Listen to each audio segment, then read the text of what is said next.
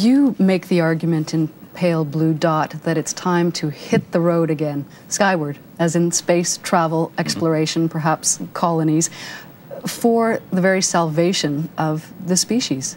How is that? Well, first off, as you suggest, we are a wandering species. We come from hunter-gatherers. We are nomads, and for the million years that the human family has been around, that was our lifestyle. That must be built into us deeply. It's only the last 10,000 years that we've had a settled and sedentary existence. And now the Earth is all explored. Our exploratory instincts are unfulfilled.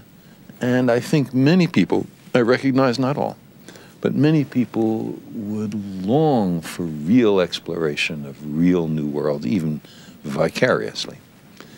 Secondly, while I don't for a moment suggest that the Earth is a disposable planet, it is nevertheless true that we humans are now a danger to ourselves.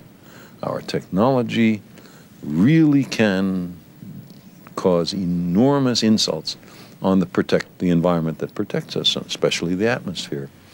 And therefore, if we were concerned, had a prudent regard for the long-term well-being of our species, we would hedge our bets, or as conservatives like to say, we would diversify our portfolios.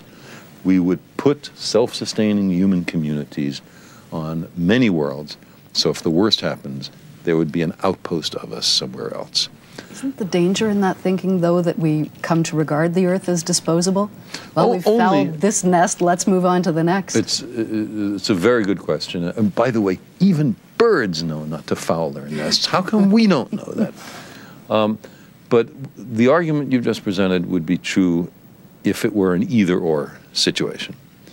But in fact, the cost of moving out into space, done over a reasonable timescale matching the technology, which is centuries, is tiny compared to the cost of making the environment of the Earth right.